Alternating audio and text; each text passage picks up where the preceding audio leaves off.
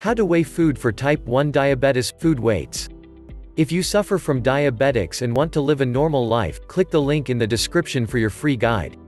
Food weights are measured in either ounces or grams. Don't confuse grams of food weight with grams of carbohydrate. The food weight simply is the weight of the actual food item when placed on the food scale.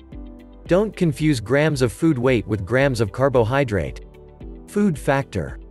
To calculate carbohydrate by food weight, you have to know how many grams of carbohydrate are in a given weight of the food. This is referred to as the factor. The food factor can be expressed in either ounces or grams of a food item.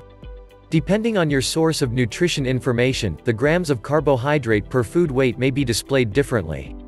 Sometimes, it will list the grams of carbohydrate per 1 ounce or gram. Or, it may list the grams of carbohydrate for multiple ounces or grams. The factor equals the grams of carbohydrate per 1 ounce or 1 gram of a food item.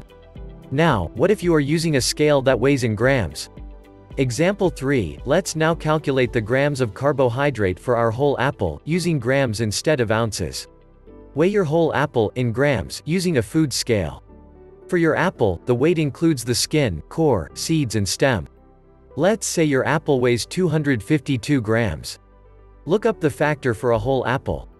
The whole apple factor is 0.13 grams of carbohydrate per 1 gram. Multiply the weight of your apple times the factor for whole apples. 252 grams of whole apple by 0.13 grams of carbohydrate per gram equals 33 grams of carbohydrate. So that means your whole apple is 33 grams of carbohydrate. Now let's practice using sliced apples instead. Example 4, to calculate the grams of carbohydrate for sliced apples. Weigh your sliced apples with skin in ounces using a food scale. Let's say your sliced apples weigh 6 ounces. Look up the factor for a sliced apples with skin. The factor is 3.91 grams of carbohydrate per 1 ounce. Multiply the weight of your sliced apples times the factor for sliced apples.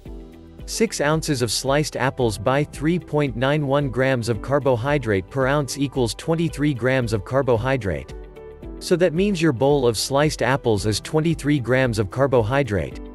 You can weigh your food using either a scale that reads in grams or reads in ounces. 1 ounce is the same as about 28 grams. If you suffer from diabetics and want to live a normal life, click the link in the description for your free guide.